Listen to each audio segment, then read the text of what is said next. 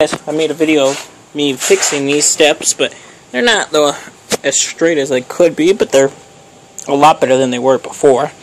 But as you can see, they used to bud right up against the wall. But to make it work a little bit better, I pulled them off completely, cleaned underneath here, and moved them over just ever so slightly. They're fixed now. Now you can just walk down them. This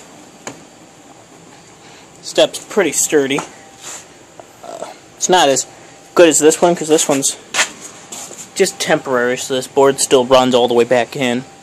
I fixed this side. This block was pushed back a little bit, so I pulled up and brought it back. As you can see, I took everything off the top and cleaned, and a little dirt left over there, but this whole bag here of garbage, that is literally all dirt and stuff from underneath the step. These old sandstone walls are constantly crumbling, so that's where this stuff is from. There's a couple of these that I've actually had one of these that I completely was able to pull right here. Able to pull out of the wall. It had nothing holding it anymore